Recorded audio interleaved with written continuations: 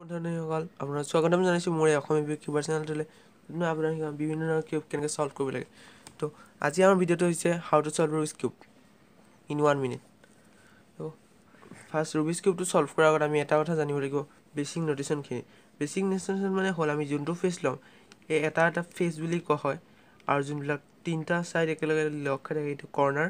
লাগে এডজেস ইয়াত এডজেস থাকে এটা 3 কিউবত দুটা তিনটা চাৰিটা পাঁচটা ছয়টা সাতটা আঠটা নটা দহটা 11 12টা এজ থাকে কৰ্নাৰ থাকে 8 কৰ্নাৰ 1 2 3 4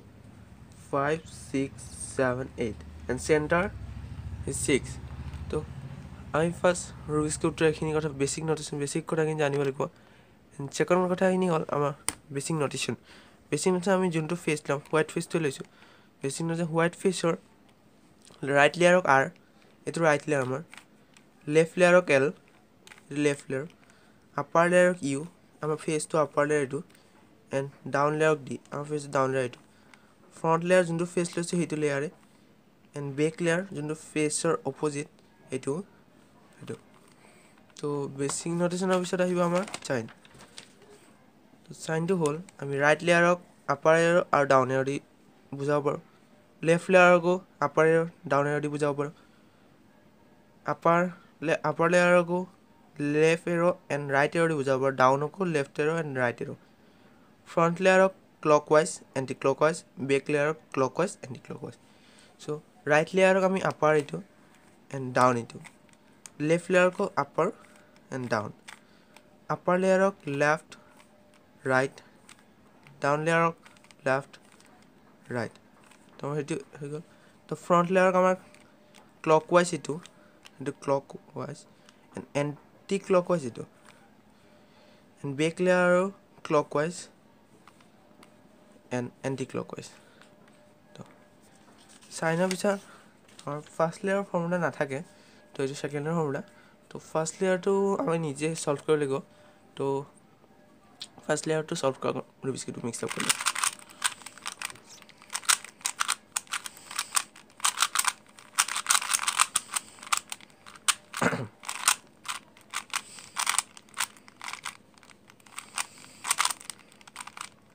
তো আমাৰ ৰুবিক্স কিউবটো টোটালি মিক্স আপ হৈ গৈছে তো ৰুবিক্স কিউবটো মিক্স আপ হোৱাৰ পিছত আমি ইয়াত প্লাস বনাব লাগিব ফাৰ্স্ট আমি হোৱাইট ফেসটো লৈছো এতিয়া তো ইয়াত প্লাস বনাব লাগিব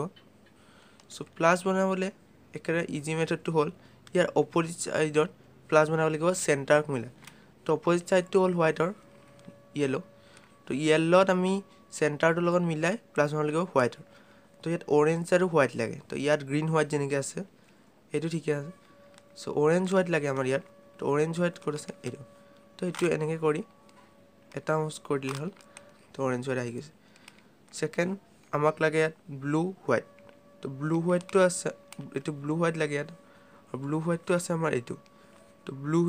হোৱাইটটো আনিবলৈ আমাৰ এইটো এটা ইউজ কৰি এইটো আনিলে হ'ল তো তাৰ পিছত আমাৰ ইয়াত লাগে ৰেড হোৱাইট তো ৰেড হোৱাইট এইটো এতিয়া আমাৰ কৰিব লাগিব এনেকৈ নি এইটো এটা মুভ কৰি কেনে এই ৰেডটো মিলাই দিব লাগিব আৰু আমাৰ যোনটো এইটো সাইডলৈ গুচি গৈছে গ্ৰীন হোৱাইট যেতিয়া আমাৰ সেন্টাৰত মিলাই এটা প্লাস হৈ যায় হোৱাইট অপোজিট সাইড ইয়েলো ফালে তো তাৰ পিছত 180 ডিগ্ৰী টাৰ্ন কৰি দিলে হ'ল ক্লকৱাইজ বা এন্টি ক্লকৱাইজ 180 ডিগ্ৰী ক্লকৱাইজ বা এন্টি ক্লকৱাইজ কৰি দিয়াৰ পিছত আমাৰ অপোজিট সাইড হ'ব ফালে প্লাস হৈ যাব প্লাসটো হোৱাৰ পিছত আমাৰ আহিব কৰ্নাৰ ইয়াত লাগে আমাক blue red and white blue red and white লাগে আমাক তো ব্লু ৰেড এন্ড হোৱাইট ইয়াত আমাৰ ব্লু ৰেড হোৱাইট লাগে তো আমাৰ চাই ল'ব লাগিব আমাৰ এইটো ব্লু ৰেড হোৱাইট তো এইটো আমি আনিবৰ কাৰণে এইটো এনেকৈ কৰি দুটা ইউজ কৰি দিলে হ'ল নমাই কিনে তাৰ পিছত আকৌ এটা নমাই সলভ তো নেক্সট আমাৰ ইয়াত লাগে অৰেঞ্জ ব্লু হোৱাইট তো অৰেঞ্জ ব্লু হোৱাইট এইটো আকৌ নহয় সৰি অৰেঞ্জ ব্লু হোৱাইট এইটো তো এইটো আমাৰ এনেকৈ নমাই এটা আউন্স কৰি দিলে তো ফাৰ্ষ্ট লেয়াৰটো মিলাব ইজি হয় তো ফাৰ্ষ্ট লেয়াৰটো চবে পাৰিবই মিলাব ছেকেণ্ড লেয়াৰৰ পৰাহে ফৰ্মুলা ইউজ লাগে বেছি তো ইয়াত লাগে আমাক ৰেড গ্ৰীণ হোৱাইট তো ৰেড গ্ৰীণ হোৱাইট ইয়াত ৰেড গ্ৰীণ হোৱাইট লাগে চ' এইটো ৰেড গ্ৰীণ হোৱাইট এইটো এটা আউন্স কৰি এনেকৈ নমাই কেনে দিলে হ'ল তো হৈ গৈছে আমাৰ ইয়াত লাগে গ্ৰীণ অৰেঞ্জ হোৱাইট তো গ্ৰীণ অৰেঞ্জ হোৱাইট আছে আমাৰ এইটো আমাৰ এনেকৈ লেফ্ট ডাউন তো আমাৰ এইখিনি হৈ গৈছে তো আমাৰ ফাৰ্ষ্ট লেয়াৰটো কমপ্লিট হৈ গৈছে ফাৰ্ষ্ট লেয়াৰ হোৱাৰ পিছত আমি যোনটো ফেচটো লৈ থাকোঁ সেই ফেচটো তলফাই ৰাখি যোনটো অপজিট ফেচ সেইটো ওপৰত ল'ব লাগে তো আমাৰ এই ফেচটো তলফাই ৰাখিছোঁ এতিয়া এনেকুৱা তো এতিয়া আমাৰ ছেকেণ্ড লেয়াৰ এজবিলাক চল্ভ কৰিব লাগে তেতিয়া ছেকেণ্ড লেয়াৰটো কমপ্লিট হৈ যাব ছেকেণ্ড লেয়াৰ এজবিলাক তো ছেকেণ্ড লেয়াৰ এজৰ কাৰণে ফৰ্মুলা হ'ল আমি ইয়াত অপজিট টি হৈ থকাৰ পিছত আমাৰ চল্ভ কৰিব পাৰিম তো আমাৰ অপজিট টি হৈ আছে এইটো ইয়াতো এইটো ইয়াত তো অপজিট টি হোৱাৰ পিছত আমাৰ এতিয়া চাব লাগিব ইয়াত এইটোৱে আমাক ইয়াত কি লাগে অৰেঞ্জ গ্ৰীণ আমাৰ এইটো চেণ্টাৰৰ লগত এইটো মিলি থাকিলে যদি ইয়াত অৰেঞ্জ গ্ৰীণ ওপৰত থাকিলে তেতিয়া ইয়াৰ পৰা আৰম্ভ কৰি গ'লে তো এইটো গ্ৰীণ আছে তো অৰেঞ্জটো ৰাইটত নিব লাগিব অৰেঞ্জটো ৰাইটত আছে গ্ৰীণৰ এয়া তো ৰাইটৰ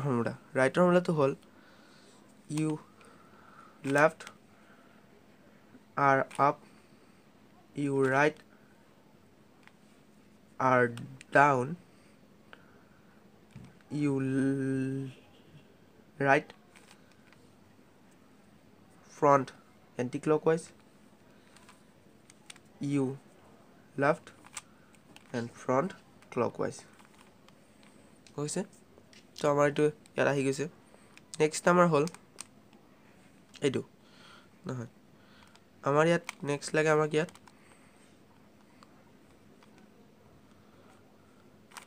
কেতিয়া এনেকা হ'ব এটাও ওলাই নাথাকিব সব সোমাই থাকিব তো এটা ইনে এইটোৰ ফালে নহয় ৰাইটৰ ফৰ্মুলা এটা ইনে মাৰি কেনে এটা উলিয়াই ল'ব লাগিব এনেকুৱা সিচুৱেশ্যন কেতিয়াবা আহি যায় তো এইটো এতিয়া এইটো লেফ্টত নিব লাগে কাৰণ ব্লুটো লেফ্টত আছে এইটো মিলি আছে তো লেফ্টত নিবৰ কাৰণে লেফ্টৰ ফৰ্মুলা হ'ল U right L up U left L down you left front clockwise you right front anti-clockwise তো আমাৰ এফালে এইটো সলভ হৈ গৈছে নেক্সট আমাৰ আহিব এইটো অৰেঞ্জ থাকিলে আমি অৰেঞ্জটো ব্লুটো ওপৰত থাকিলে ব্লুটো ৰাইটত নিলে হয় এতিয়া ব্লুটো এফালে আনি কিনে অৰেঞ্জটো লেফ্টত নিব লাগে তো লেফ্টৰ ফৰ্মুলাই হ'ল U left L up U right L down you left front clockwise you right front anti-clockwise তো আমাৰখিনি হৈ গৈছে এতিয়া এইটো আমাৰ এইটো এজটো জাগাত আছে কিন্তু উল্টাকে আছে তো এইটো উলিয়াবৰ কাৰণে আমি এইটোৰ পৰা উলিয়ালে লেফ্টৰ ফৰ্মুলা ইউজ কৰি উলিয়াব লাগিব বা এইটোৰ পৰা ল'লে ৰাইটৰ ফৰ্মুলা ইউজ কৰি উলিয়াব লাগিব তো আমি ৰাইটৰ ফৰ্মুলাটোৱে ইউজ কৰি উলিয়াওঁ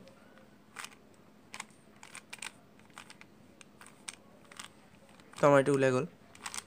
আমাৰ এইটো ওলাই যোৱাৰ পিছত আমি এইটো আকৌ ৰাইটৰ ফৰ্মুলা ইউজ কৰি ভৰাব লাগিব তো ৰাইটৰ ফৰ্মুলাটো হ'ল U left right up U right R down U right front anti clockwise U left front clockwise তো আমাৰ ছেকেণ্ড লেয়াৰটো সলভ হৈ গৈছে আমাৰ ছেকেণ্ড লেয়াৰটো সলভ হৈ গ'ল ছেকেণ্ড লেয়াৰৰ পিছত আহিব আমাৰ তো আমাৰ ছেকেণ্ড লেয়াৰটো হৈ গৈছে